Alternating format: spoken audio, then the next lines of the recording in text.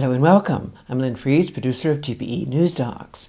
In a conversation with guest Jim Thomas, this segment looks into the issue of the integration of artificial intelligence with synthetic biology, what's called generative biology. We'll look into the grand scale yet poorly understood implications for people, nature, and the economy of this new technology, and how, fueled by the world's largest digital tech companies, generative biology hype is undermining agendas of vital public interest. This in key realms like biosafety, so the protection of human, animal, and environmental health from biological risks, and biopiracy, the unethical appropriation of biological resources or traditional knowledge without proper compensation or consent. We'll look at this in the context of the 2024 summit at the world's premier global platform for governance of biotechnology, the UN Convention on Biological Diversity, or CBD. The 2024 summit, COP16, to the CBD was held in Cali, Colombia. The prior summit, COP15, to the CBD was held in Montreal in 2022. Our guest, Jim Thomas, served as a member of the UN CBD's expert technical group on synthetic biology. It was on the recommendation of its expert group that in 2022, the CBD established a process of horizon scanning, assessment, and monitoring of new developments in synthetic biology. With this decision, the CBD, so the Biodiversity COP, continued along a path that differentiated itself from the UNFCCC, so the Climate COP, where corporate capture of environmental regulation in the UN system has become an issue. This is apparent in outcomes reported from COP21 in Paris to COP28 in Dubai into the present summits under the auspices of the UN Framework Convention on Climate Change, so the UNFCCC. Subsequent recommendations of the CBD expert group identified the integration of AI and synthetic biology as an urgent key issue for the CBD to address through deep dive technology assessment. In the lead up to the 2024 Biodiversity Summit, a big question raised by Jim Thomas and other experts was whether or not the CBD would follow that recommendation at COP16. In other words, would the CBD separate hype from reality or jump onto the generative biology bandwagon? In his report, Black Box Biotech, as well as in an online briefing with other experts, Jim Thomas has addressed all the above. GBE News Docs carried this story on October 4th in a video report published under this title, Black Box Biotech. And today's conversation, recorded November 5th, is a sequel to that series. Jim Thomas is a researcher, writer, and strategist with almost 3 decades of experience tracking emerging technologies, ecological change, biodiversity on behalf of movements and UN fora. About 2 years ago, he launched scanthehorizon.org, where he posts on his current work. Prior to this, Thomas was co-executive director and research director of the ETC Group. Welcome, Jim. Thank you for joining us today. Well, thank you. Thank you very much. So, Jim, you were in Cali for the full 3 weeks of COP16, and I see on your homepage, scanthehorizon.org, you already uploaded a COP16 rundown. So, Jim, for those of us who are not seasoned watchers of this space, start by giving us a handle on some basics on the agenda pursued by the UN CBD throughout its long history, and what's changed this time around at the 2024 summit. Sure. So what just wrapped up in Cali in Colombia was the 16th Conference of the Parties for the Convention on Biodiversity, sometimes called CBD. And this is a convention that's been around now about 25 years. It came out of the Earth Summit in 1992. And it was really the premiere of those 3 summits that came out, the Desertification Summit, the Climate COP, and this Biodiversity COP. And it deals with a wide range of environmental issues. And really for most of that 25 years, the Biodiversity Convention has been concerned with precaution, particularly over genetically modified food and crops. It's been concerned about trying to deal with, putting in place regulation and guidelines to protect biological diversity and to scan new threats. And so the questions around genetic engineering, what's now called synthetic biology, the questions around sharing the benefits from using biodiversity, whether that's using DNA or other things, that's been at the heart of the convention now for 25 years. But it's changing, and part of why it's changing is we're seeing a sort of a new agenda at the COP, at the CBD, which has really come across from the climate COP, but is also where tech companies, finance companies are seeing a new opportunity here. They want to turn biodiversity into new financial markets. They're thinking that they can set up biodiversity markets and biodiversity credits, just like we have carbon markets and carbon credits. In order to achieve that, they're bringing in new technologies, new monitoring technologies, new genetic engineering technologies. And so in some ways, the CBD is now becoming a marketplace for quite cutting edge digital and genetic engineering technologies as a way to manage the problems of the environment and biodiversity collapse. And so what was going on in Cali was really two COPs. On the one hand, you had the long-time agenda of trying to protect the environment and protect the rights of smallholders and peasants and indigenous people whose resources have been taken away from them and used by industry. And at the same time, you had industry itself, both the big finance industry and the big tech companies, trying to create new markets in things like artificial intelligence, synthetic biology, new digital monitoring markets. So it was quite an interesting clash of these two agendas. So comment on who the industry leaders are that are promoting this agenda behind the scenes, as well as on the floor of the COP16. So who, for example, are some of the lead companies in this space? Yeah, it's quite startling to see which companies are leading in so-called generative biology, this new artificial intelligence design genetic engineering. It's not companies with any history of doing genetic engineering or even any history of biology.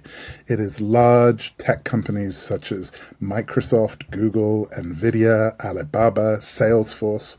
They're the ones who are now setting up these platforms which will design proteins, which will design viruses, that will design RNA, which will design organisms, and then partnering with chemical companies, with pharmaceutical companies, with food companies. And they certainly don't have any history on carefully managing biosafety risks. And what they do have a history of is very successfully creating monopolies, very successfully moving ahead of government regulation and getting their technologies out there into commercial use before any kind of controls can be put in place. So that's worrying to see literally the world's most powerful, well-capitalized companies jumping on this bandwagon. In part, I think they're doing it because their AI platforms, whether that's ChatGPT or Gemini and so forth, aren't delivering much. They've spent billions of dollars, in fact almost trillions of dollars, building out AI platforms that have really just created a few chatbots. And the financiers are saying, what are we getting for our money? So they need to be able to show that ultimately they're going to get drugs, they're going to get foods, they're going to get new materials, they're going to be able to create energy solutions. So that's why they're moving into this, but they're doing so at a pace and with a lack of accountability that's really quite scary. Now, on the topic of leaders in generative biology, I understand DARPA, which of course stands for Defense Advanced Research Projects Agency, is a significant funder of research in areas related to generative biology and synthetic biology. As we all know, DARPA is part of the U.S. Department of Defense. So my question being, is the role of militaries in this push for generative biology being discussed? The role of militaries in so-called generative biology and also synthetic biology is the really large elephant in the room. That because you can use generative biology platforms to create new toxins or to create new viruses, every military around the world is concerned about this or excited about it. And there are ongoing discussions at the Munich Convention meetings or the Bioweapons Convention meetings around how to deal with the new risks, the bioweapons risks and the toxins risks coming from generative biology. Of course, this is a bit of, like everything, this is a double-edged sword. It makes these companies become important for national security, and it also potentially closes down discussions on the wider impacts, because the states want to have control over how they build new bioweapons, new toxins. So, yeah, it's definitely part of the conversation, but it's not being discussed in the Convention on Biodiversity openly. So on this point you made at the Open, what's changed at COP16 to the CBD is that now big tech, big finance, see an opportunity to turn biodiversity into new financial markets. So to set up biodiversity markets, biodiversity credits, the CBD has now become an important platform for these kinds of players. Having already set up carbon markets and carbon credits at the UNFCCC, so the UN Framework Convention on Climate Change, these players have now set their sights on the CBD for an opportunity to expand this agenda of the push into a financialization of nature. So in short, historically, unlike the climate COP, negotiations at the biodiversity COP, and so agenda setting at the UN CBD has not been of much interest to big tech, big finance players up until now. I think that's right. That because the convention has really been a place for working from a position of precaution, and the precautionary principle is really important there. It's made decisions that often have been about restraining industrial attacks on biodiversity, and also it has built into it a lot of work about trying to regulate genetic engineering and biotechnology, trying to ensure that genetic resources, that's to say DNA, seeds, germplasm, isn't being stolen from indigenous peoples and communities, and all of that is not what big tech, big biotech, big finance is interested in. So it's often been a sort of backwater in UN environmental negotiations, but that's changing now.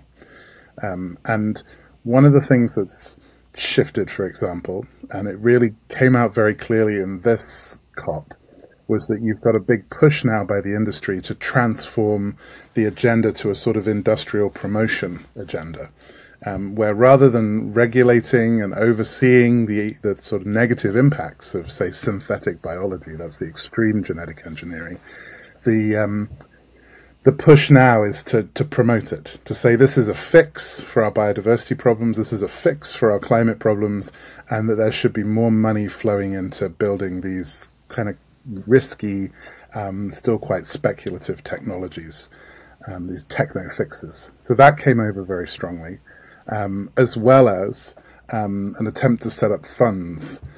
For example, there is a fund that was now set up, it was just agreed, where industries that use genetic resources, that is to say, they use the gene sequences from plants and animals and bacteria and the ocean in order to create, let's say, pharmaceuticals or to make genetically engineered crops, are expected now to pay into a fund. There's this fund around what was called digital sequence information. That is the digital version of the genetic sequences, the DNA sequences, is now going to be called the Kali Fund. There was continual day and night negotiations for 2 weeks to try and get this Kali Fund established, and it was established. And industry not only has to pay into this, but thinks they're going to get money out of this. They hope to set it up so that they can use that money to grab more DNA, for example, or to train people in using genetic engineering. So it's a two-edged sword. As background on how we got to where we are in all this and with the Collie Fund, talk about ways the changes you're talking about have worked to undermine the long-standing agenda of the CBD. Let's take the issue of biosafety first, which, as I indicated at the open, concerns the protection of human, animal, and environmental health from biological risks. So let's take a big environmental issue, the crossing of planetary boundaries. When you talk about planetary boundaries and the planetary boundaries that have been set up around, overreaching over nitrogen use and water use and carbon dioxide emissions and so forth, one of those planetary boundaries is about novel entities. And often that refers to new chemicals, which have caused a massive impact on biodiversity, but it's also novel living entities. This is exactly what drove the Convention on Biodiversity to be framed around biosafety, that if you're developing new genetically engineered organisms that can reproduce in the environment, that act in unpredictable ways, then they can very quickly disrupt the web of life. And one of the breaks on new genetic engineering organisms impacting biodiversity has been that it's slow at the moment. It's been slow to create a new genetically engineered organism, to get it out into the environment. And that's what's changed with synthetic biology and now with artificial intelligence. It's now increasingly quick and easy to generate new genetic codes that somewhat seem to work, to transfer them into living organisms, whether that's bacteria or even viruses, or into other organisms such as plants and animals. And increasingly there's a focus on putting them into organisms that are going to be in nature, whether that's insects or bacteria and so forth. So the danger is that with the use of artificial intelligence to design increasingly novel organisms, you're going to see many more synthetic organisms being released, certainly more than biosafety regulators are able to easily regulate. And also we're seeing a big focus on creating new proteins, that you can genetically engineer novel proteins, whether for food or for materials or for drugs that never previously were possible. And those too, there's a concern coming that those could overwhelm regulators, or just be produced without regulation. So we're sort of at a tipping point, if not already soon, where we're going to see a volume of new entities, whether that's proteins, whether that's organisms or viruses, being produced for the marketplace, for environmental release, honestly also for other uses, that biosafety regulations aren't really capable or have the capacity to deal with. And one of the really big questions with designing organisms by artificial intelligence is, what errors are there going to be? We've seen that when you ask an generative artificial intelligence platform to create a picture or write a text, it's riddled with errors. You get people with 6 fingers, you get texts in which nonsense is written. That's kind of funny when it's just text and pictures. It's not so funny when it's a living organism that can reproduce and spread in the environment. So that's why we were arguing, and some countries were arguing, there needed to be an assessment of what does it mean to be now designing genetic engineered organisms, viruses, proteins through artificial intelligence, because we may be introducing a whole extra level of complexity here with these AI developed errors. As further background on all this, talk about why you also argue there needs to be technology assessment of the impact of generative biology on the lives and livelihoods of the world's primary providers of biological genetic resources, notably from biodiverse developing countries in the South. So smallholders, peasants, indigenous people who have served as stewards of the world's biodiversity. So comment on dynamics at play there. Sure. And so Every living thing in the world has DNA. That's to say, the sort of chemical code within its nucleus of its cells, which is thought to be the blueprint for how that organism develops, whether it's a flower or a animal or a bacteria. And those different codes, those different DNA codes, are what genetic engineers use to try and change how an organism grows, by moving the DNA across. So in many ways, that's the sort of raw resource for doing genetic engineering. Is you take these pieces of DNA, these chemical pieces, and then move them across to other organisms, or you re-engineer the organisms in their cells in a laboratory with these different codes. That's the theory anyway. And so for the biotechnology industry, whether that's the plant biotechnology industry producing GM crops or the pharmaceutical industry trying to produce new drugs, this is sort of the raw resources by which they hope to reprogram living organisms. It's those codes that they've taken from nature. And originally, the way this was done was literally taking seeds, taking bits of culture, little leaves and so forth, and having physical pieces of DNA that were carried around the world and put into repositories. But increasingly, you can put them through something called a DNA sequencer, and you can record the code of the DNA. There's 4 chemical letters, G, T, C, and A.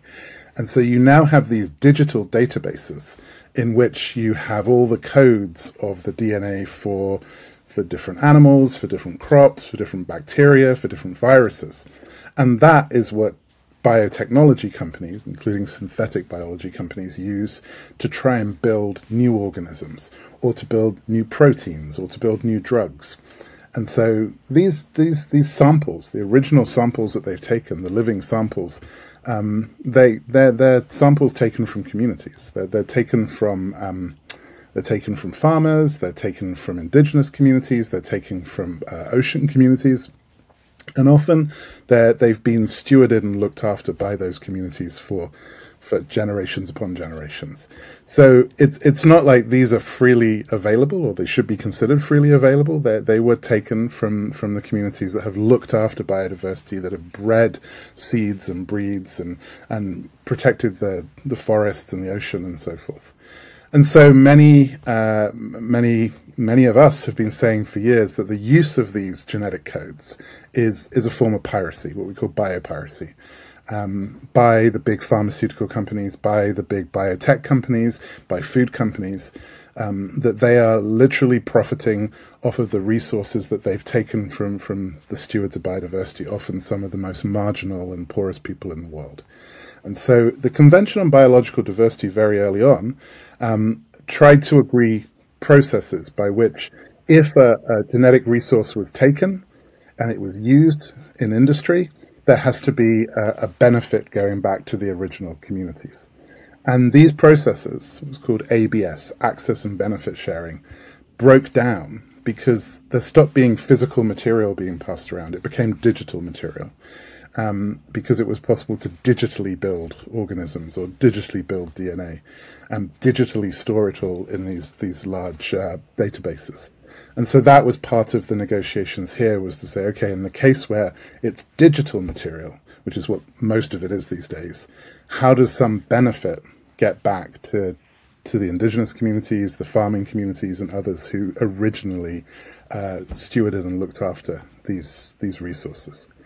And the answer that's come up is not to actually pay them, but to pay into this other fund, they call the Kali Fund, some of which is supposed to go to indigenous communities, some of which is supposed to go to supporting conservation efforts, some of which, frankly, will just go back to the biotech industry through other routes. So it's a really imperfect answer, and it breaks the connection between those who have looked after the genetic resources and those who are exploiting them and making money out of them. You say the Kali Fund breaks the connection between those who looked after genetic resources and those who are exploiting those resources. Talk about the role played by what you call black box biotech in undermining the previous CBD agenda to avoid biopiracy, so the appropriation of biological resources or traditional knowledge without proper compensation or consent. Yeah.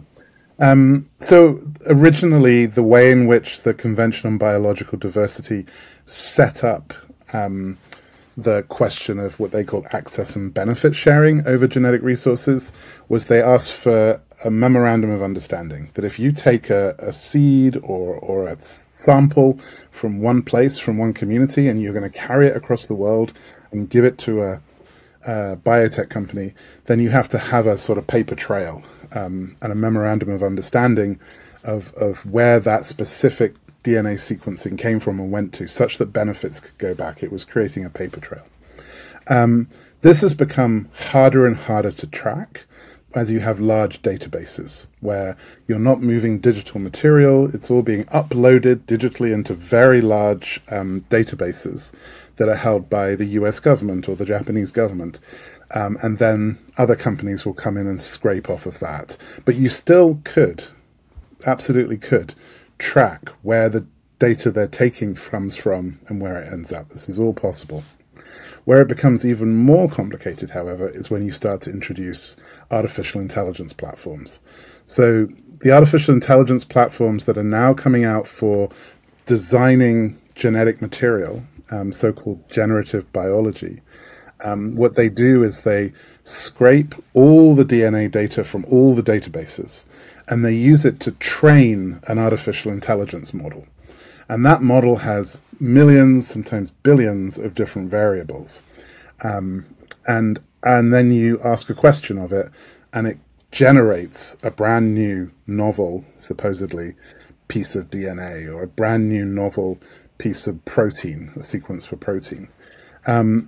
And what the companies will often say is, because this artificial intelligence process is so tremendously complex, that the many variables and the weights within the model, it effectively becomes a black box.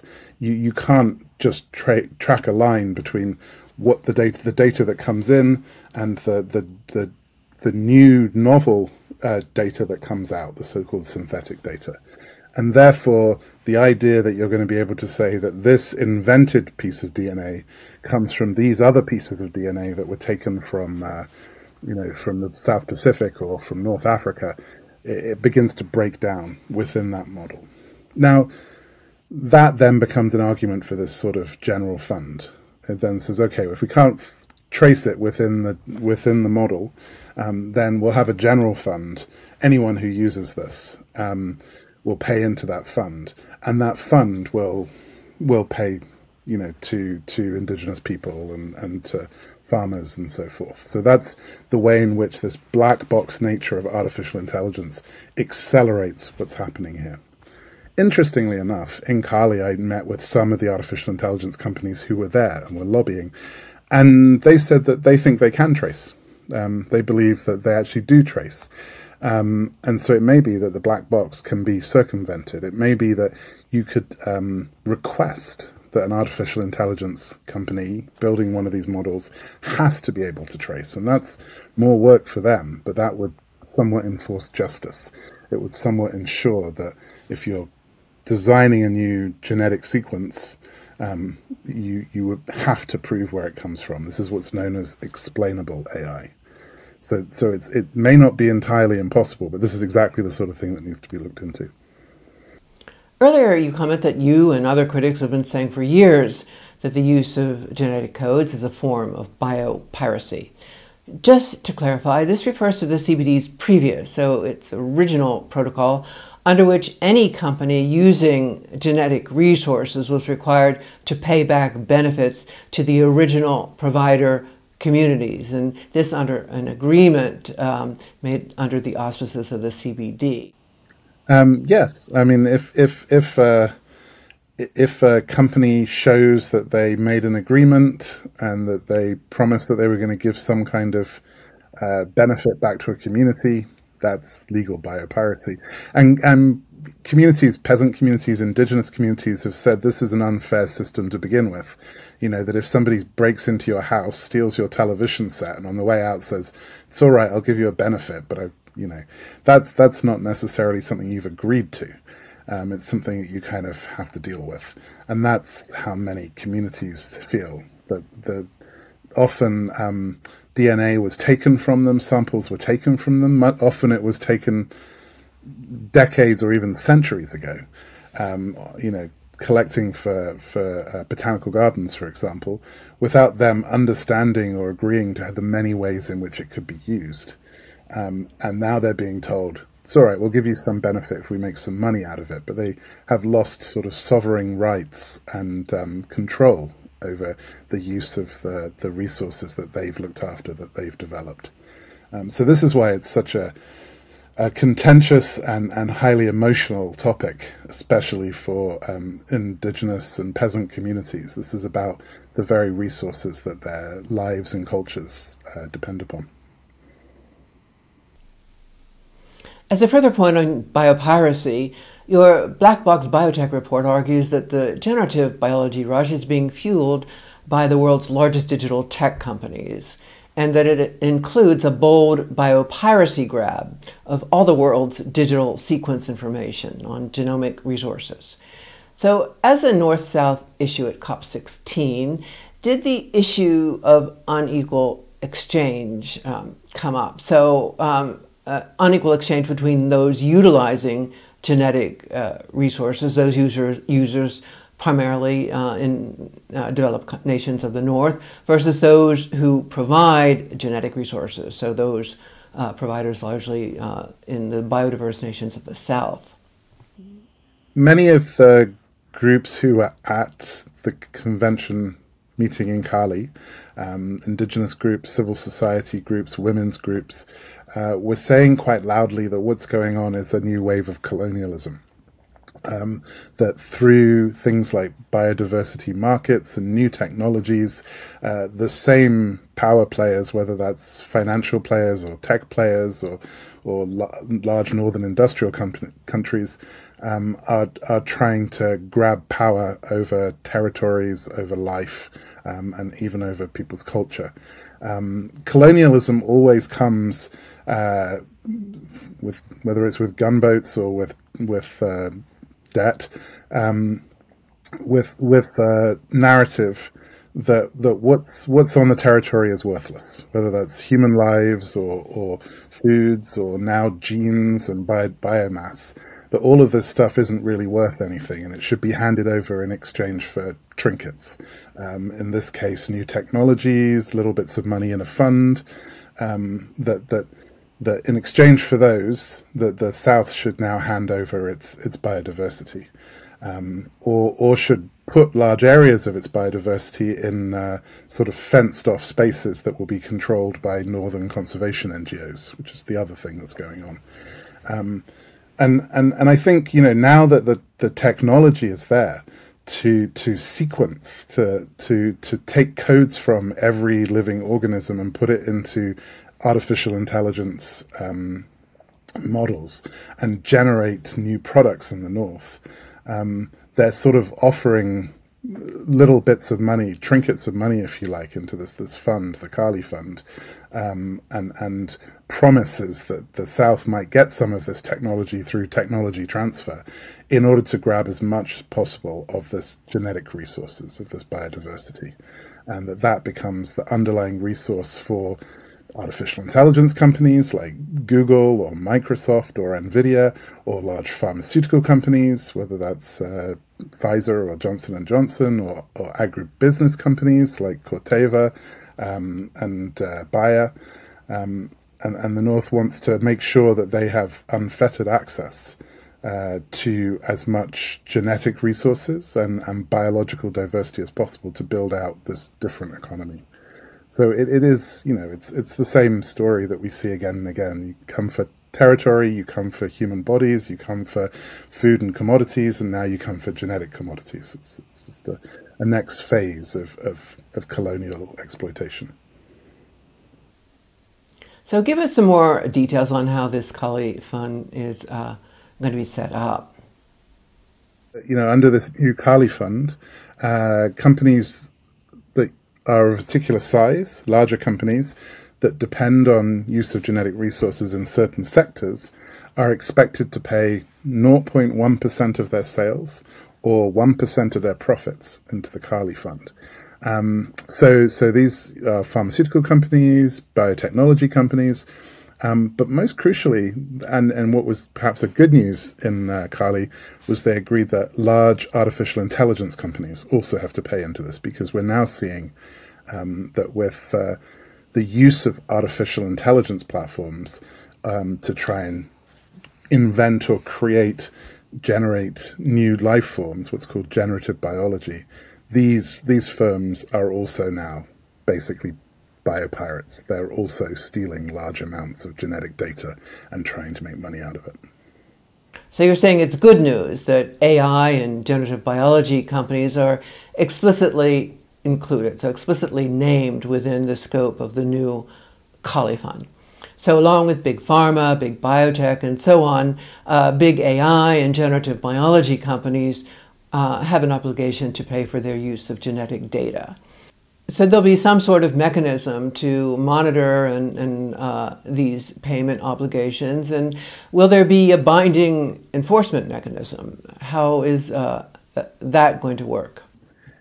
It's probably a voluntary mechanism. And this is something that lawyers are going to work out, I suspect. The word that was agreed by 196 countries was should. That large companies who use genetic resources should pay into this fund, and pay into this fund at this level of, the indicative rate is 0.1% of their sales or 1% of their profits. So should doesn't say must, but it very strongly expects that. And it's now for governments to turn that into reality. One of the biggest loopholes, of course, is that the one government that is not part of this, the United States of America, is the country that has many of these companies. So those companies, whether they're large artificial intelligence companies or large pharmaceutical companies, may well escape having to pay for this. Some may voluntarily pay something. And there are probably other ways in which this language will be pored over by lawyers to try and reduce the amount that companies will pay. But the intent is very clearly there. The world's governments agreed that those who use genetic resources, including artificial intelligence companies, should pay money into a fund that gets benefits back to the original developers or stewards, rather, of these DNA, seeds, plants, and so forth. And as you say, that's the intent. Now lawyers are going to pore over how this will operate, including details over what enforcement mechanism will be in place. So you say the Kali Fund is probably going to have a voluntary mechanism. So having interviewed a lot of experts in intellectual property rights, so international law, what strikes me is how negotiators representing the interests of the global north, as large users of genetic resources, got an agreement for a voluntary, most likely got an agreement for a voluntary mechanism over their obligations to pay into this Kali Fund, set up to return some benefits for their use of genetic resources back to where those resources came from, so primarily back to providers in the biodiverse developing country communities. On the other hand, these same interests enjoy a binding mechanism over obligations for payments due to them as intellectual property rents for use of their proprietary technology and or products, including those that have relied on the use of genetic resources for their commercial development. And the binding mechanism is enforced by a legal framework of patent and other intellectual property rights. It's linked to trade. And the preeminent agreement being the 1995 WTO TRIPS agreement signed with the creation of the World Trade Organization. Development economists and global governance experts, among others, have been talking about a double standard in the international economic order for decades. So a power asymmetry of binding corporate rights versus voluntary corporate responsibilities at the international level. I expect public interest teams with expert advisors in international law will also be poring over this aspect of the Colley Fund, given the connection between patents and biopiracy. As put by the ETC group, who originally coined the term, biopiracy, quote, refers to the appropriation of the knowledge and genetic resources of farming and indigenous communities by individuals or institutions that seek exclusive monopoly control, so patents or intellectual property, over these resources and knowledge. ETC Group believes that intellectual property is predatory on the rights and knowledge of farming communities and indigenous peoples. So in this clash of two agendas over who will benefit and who will control biological resources, what are some observation you made at COP16 about dynamics at play among some big governments of the global south and communities? There is often a question about at what level control should rest over biological resources, whether it's seeds and breeds or the land and territories, and governments, national governments, often give up control much quicker than communities would, or request so-called benefits. And I think this was sort of happening in Cali, where monies might go to, for example, the government of Brazil, to allow them to create new science and technology institutions, but not to the actual communities in the Amazon or on the ground who have actually done the work of stewarding and looking after biodiversity. So indigenous peoples and local communities have often said they would like the benefits, if there are benefits, to go directly to the communities and not via the intermediary of governments, who are often, in hoc to massive debts and have to pay off those debts and under sort of development agreements to develop new biotechnologies, for example. So I think that question of who ultimately benefits and who retains control over biological resources, over biomass, for example, is not always at the level of communities. I mean, what I would say is one of the things that's very clearly on display in Cali at the COP was this hope by governments, big South governments such as Argentina, Brazil, Paraguay, that they would be able to create a new bioeconomy, that by using genetic engineering, artificial intelligence, synthetic biology, they would create a new high-tech economy that would let them sort of leapfrog ahead. And the promise is there as well from financiers, from big philanthropists like the Bezos Earth Fund, that the way to get beyond the current carbon economy, the fossil fuel economy, is to create a high-tech economy based on new technologies, genetic engineering, and artificial intelligence. And so this was on view, this attempt to create a sort of high-tech, financialized version of nature and the economy around nature was part of what's going on. Give us some historic context on the push for a bioeconomy and how the CBD has responded over the last 25 to 30 years, so from its founding days into this current clash of two agendas at COP16. You know, back in 1992 at the Earth Summit and thereafter when the Convention on Biological Diversity was being negotiated, there were environmental negotiators, policymakers around the world who were really concerned about how what's now being called the bioeconomy, the biotech industry, was gaining power over the very stuff of life, over genes, over biomaterial, over biodiversity.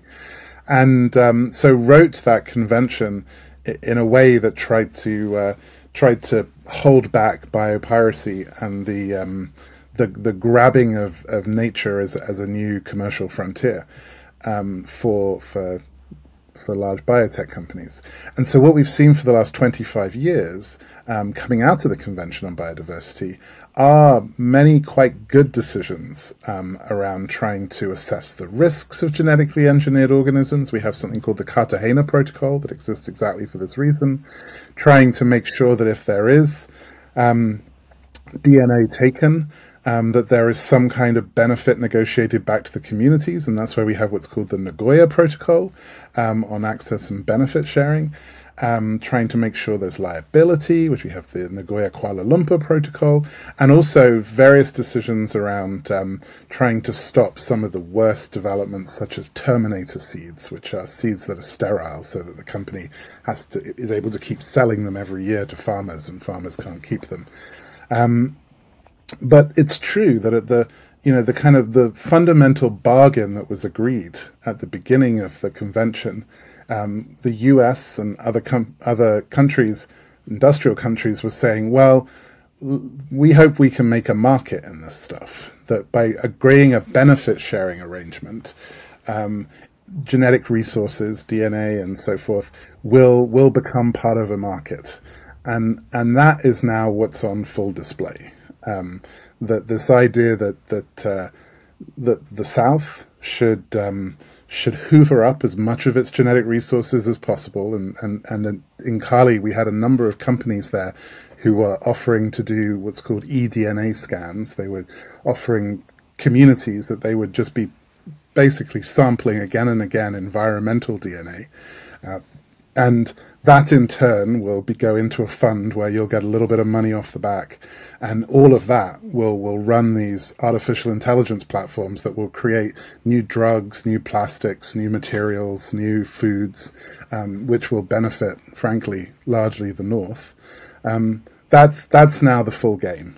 It's how can nature become a source of commercial opportunity for banks, for tech companies, for northern investors, and the South will provide the underlying resources. Will provide the genes, the DNA, and the biodiversity, and get a small bit of money in a fund such as the Kali Fund off the back of that. So that's sort of the restatement of what was originally struck as a deal 25 years ago, 25 or 30 years ago, and now it's quite naked. That this is about trying to create a different economy, a potentially post-fossil fuel economy is how it's presented, an economy that's supposedly about nature-based solutions. It's a green economy. All of these things were being said very loudly by, for example, the Bezos Earth Fund, which is, of course, the largesse of Jeff Bezos, who's one of the major investors in this. And some of the large South governments, Brazil, Argentina, and others, are happy to go along with this vision in the hope that they might build high-tech sectors along the way. Jim, can you take us deeper into the history of CBD governance responses to key developments in biotechnology from its founding into the present? Yeah, certainly. At the time that the Convention on Biological Diversity was being negotiated, policymakers had very clearly in their mind that these new genetically engineered crops were coming, that they just started to be trialed, they were coming to the market, and they wanted to set up a system that both mitigated against the risks of these crops, the threats to biodiversity and the questions of biosafety, and also dealt with the justice questions, that these were built on genetic resources that had been taken away from communities and who weren't properly compensated, or biopiracy was taking place. And it's been interesting through the last 25 to 30 years of the convention, how the convention has seen new developments in biotechnology and responded to them. For example, when it became apparent that companies were developing seeds that were sterile, that couldn't reproduce, in order to force farmers every year to buy new seeds rather than save them, the Convention on Biodiversity put in place a moratorium on those sterile seeds, what are called terminator seeds. When it became apparent the direction of genetic engineering was moving into a more digital way with synthetic biology, the Convention on Biodiversity set up a process to look at this question of synthetic biology and restated again the importance of precaution, that governments need to set up regulations and act in a precautionary way. And then when it became clear that there was, under synthetic biology, there were organisms being developed which would take over entire populations, what are called gene drives, and would spread intentionally in the environment, the convention also dealt with the question of gene drives and talked about the importance of precaution and having free, prior, and informed consent from communities who would be affected by this. So at every stage, the parties in the convention have tried to respond to how the biotechnology industry is moving ahead. What's interesting is at this meeting in Cali, there has been set up a process of horizon scanning, assessment, and monitoring to try and see new developments, to try and respond to them. And a few countries very close to the biotechnology industry tried to kill that. There was actually a proposal by one country, I can't say which because these discussions are done behind closed doors, who asked for the disestablishment of that process. And then tried to delete all of the work that's been done in the last 2 years, looking at new horizon scanning. In fact, pretty effectively, they did delete it. And one of the things that the convention was expected to do was to request new, deeper assessment of genetic engineering fusing with artificial intelligence, this so-called generative biology. And they didn't. That was blocked. That the same countries who really want to financialize biodiversity, who really want to take advantage of this new Kali fund, who want to have these new technologies transferred to them, were blocking the opportunity to assess or do horizon scanning or monitor these technologies, effectively asking that the convention stops sort of covers its eyes with the impacts and just takes the money to develop the technology. And that's what the industry wants. The industry wants this convention not to be a critical, reflective space to properly oversee and regulate biotechnology, but to be a promotional space where monies can gather together to build the biotechnology industry and the promise of technofixes. And so that was one of the downsides of this meeting, was that where there should have been stuff moved ahead to look at artificial intelligence impacts, to look at other risky uses of synthetic biology, that was just blocked. On the topic of technology assessment being blocked within the UN system, it's interesting to note that, to quote, 1 year after the 1992 Earth Summit, the two organs in the United Nations system with a mandate to assess technologies were virtually eradicated. The UN Center on Transnational Corporations, the only international body capable of monitoring private sector technologies and practices, was shut down entirely. At the same time, the UN Center for Science and Technology for Development was dismantled. Shortly afterward, the U.S. government closed down its respected Office of Technology Assessment. So in the case of the UN CBD, where do things stand after COP16? Has the technology assessment capability of the CBD also been entirely shut down? It wasn't entirely shut down, but it was very much reduced to a trickle, if you like. The call for technology assessment has been one of the key calls that some of the more precautionary governments have made, and it's been quite a fight over the last 8 to 9 years to set up what's called a broad and regular process on horizon scanning, assessment, and monitoring of synthetic biology. But it was established in the Convention on Biodiversity, and it was established by 2 different decisions. So it's there. But the countries that are close to the biotechnology industry have continually tried to shut that down and stop that. And the same fight is happening elsewhere. For example, the UN Commission on Science and Technology for Development, based in Geneva, is now moving ahead with assessment of new and emerging technologies. And other bodies are also trying to put in place the ability to assess new technologies that, as you say, was removed with the shutting down of the UN Center on Transnationals and so forth. It's a sort of very basic common sense request that if you're going to put lots of money and energy and political time into promoting new technologies, you also need to understand how they're going to impact people, how they're going to impact nature, how they're going to impact economies. And industry doesn't want to have those discussions. They just want to move ahead with funding mechanisms.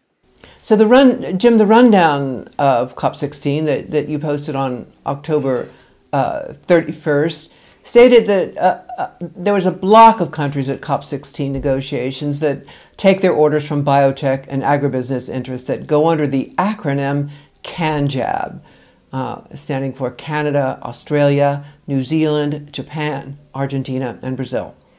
You stated in the report that CANJAB plus the UK entirely denigrated and sidelined the work of the UNCBD's own expert group and forced a pivot in negotiations at COP16 to what you call a CBD 4.0 agenda. And you wrote, quote, by introducing a thematic action plan on capacity building and tech transfer, CANJAB plus the UK crafted an industry promotion package for synthetic biology, positioning biotech as the source of shiny, innovative solutions, so technofixes, that could be matched to the targets of the KMGBF and therefore made eligible for funding. And there can be no illusion. CANJAB plus the UK will continue to block actual decisions or assessments from here on, every 2 years, all the while expanding the SynBio industry promotion package. So give us the story on CANJAB and the devil in the detail with the pivot to technology transfer as part of this CBD 4.0 agenda.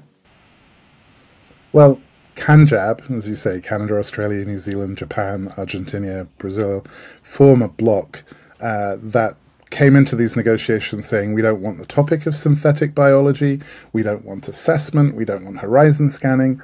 All we want is basically an industry promotion package around the benefits. And they argued very strongly that the only things that should move ahead on the topic of synthetic biology were an assessment of the benefits, and not even an assessment, actually a listing of the benefits, and how the benefits could support what's called the Kunming Montreal Global Biodiversity Framework, that is to say, the sort of plan for biodiversity for the next 10, 20 years. And so they, what they wanted was for a process which would list, here are the good things, the good techno-fixes we could make with synthetic biology. Here's how that could line up with things we want to do under this convention. And that in turn would set them up for receiving funding under the biodiversity funds that are being set up. So that was the approach they were going for. And they tried to entirely stop and kill the horizon scanning, assessment and monitoring process. In the end, some regions, parts of Africa, particularly Europe, pushed hard and said, no, we absolutely want the horizon scanning, assessment and monitoring. And so there is a very sort of limited horizon scanning capability. There will be an expert group set up. It will be a technical expert group, not a multidisciplinary expert group. And that technical expert group will look at positive and negative implications of synthetic biology. That's the kind of extent to which CANJAB allowed some sort of assessment. But the thrust of what was mostly going ahead is around capacity building in new technologies, about transferring technology, and about development of new industries. That's the thing that they wanted to move ahead fastest. So that's unfortunately not a great outcome in terms of precaution, the rights of indigenous and local communities, or considering the risks that could come from this technology. Okay, and what about the technology transfer issue? Technology transfer has become an increasing demand in the Convention on Biodiversity, and it's supported very much by African and Latin American and Asian countries who hope that if new emerging technologies such as synthetic biology, artificial intelligence are transferred to their economy, then these will, help boost their economy. The problem is technology transfer it's which technologies get transferred and how do we make sure they're not technology dumping. That very often when a technology is failing in the north, such as, for example, incineration, then it gets transferred to the south, and the south has to deal with its impacts. Sometimes the transfer of technology is a way of opening up new markets that are then tied to having to, use the expertise and technologies of northern companies, and that would just drive countries deeper into debt, or create agricultural systems or other systems that aren't appropriate to their own culture. That's why technology transfer has to be tied with technology assessment. You have to see whether the technologies are appropriate to the cultures and the environments into which they're, and the economies into which they're being transferred, and that they don't come with strings, that they don't come with dependencies. That's a very real risk. Unfortunately, at the Convention on Biodiversity, as elsewhere, southern countries are dealing with cripplingly high loads of debt, and they're being promised easy ways out, that if you just jump onto the biotech bandwagon, if you just jump onto the bandwagon of digitalization and artificial intelligence, this will get you out of the economic straits that the countries are in. Of course, it doesn't. It's potentially a trick. It gets them deeper into those economic straits. The underlying problem here are the historical debts that they've been forced into and structurally adjusted into. That's actually the thing that needs to be dealt with, not giving them new technofixes that may not work and may tie them more to all sorts of obligations. So you say technology transfer has to be tied to technology assessment, that you have to see whether technologies are appropriate to the cultures and environments and economies into which they're going to be transferred. So to illustrate that and other points you've been making about the use of technology more generally and specifically with respect to generative biology, talk more about the future of food and agriculture. So let's bring that into the mix.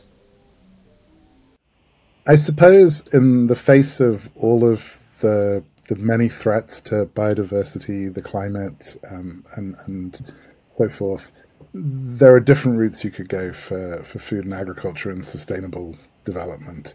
One is to really support systems such as agroecology, where you're supporting communities on the land to use their own knowledge and their own techniques appropriate to their own place. Where synthetic biology, artificial intelligence, and these technologies fit is a very different route. It's a sort of high-tech control vision that, in face of all the threats to the biosphere and to biodiversity, states and companies will create a sort of high-tech control and command of food production, of biodiversity, of carbon capture, and so forth. And that pushes the power and agency of communities out of the way. Their land becomes a resource for genetic information that feeds the AI systems. It also becomes necessary to control their lands and territories in order to grow enough food in a sort of in an industrial food chain. And their knowledge, so far as it's relevant, has been hoovered up by artificial intelligence and used to generate commercial products that will be sold back to them. So I honestly think where this heads is that the knowledge of communities, of indigenous people, of farmers, of fisherfolk, gets more and more marginalized if you build your food systems, your health systems, your environmental systems around these high-tech fixes. So we've been talking today about the argument that there's an urgent need for technology assessment of the impact of generative biology on people, on nature, people's livelihoods, so on economies. As a closing thought, talk more broadly on the argument that there's a need for technology assessment. Every society, every culture uses technologies and develops technologies that are appropriate to their needs. And so long as the community is able to exercise control over those technologies and develop them to fit their culture, then those technologies are helpful and useful. The danger I think we have now is that we have technologies that are being determined and driven and imposed not at the level of communities, not at the level of specific cultures, but by corporate strategies that fit the bottom line. That we need to therefore have processes to determine which are the appropriate technologies. That's why technology assessment has become such a major rallying call for movements and civil society. That unless we can begin to exercise discrimination over which technologies move forward, which technologies are appropriate to communities and the rights of communities, and ensure that there's choice made on the right technologies to move forward through assessment, you're going to have the technologies of the elites, of those who can push their technologies onto society, then reshape society. So it's the bigger call here is about agency and democratic accountability in development of new technologies, and assessment is one of the first steps towards that. Jim Thomas, thank you. You're welcome. And thank you for joining us.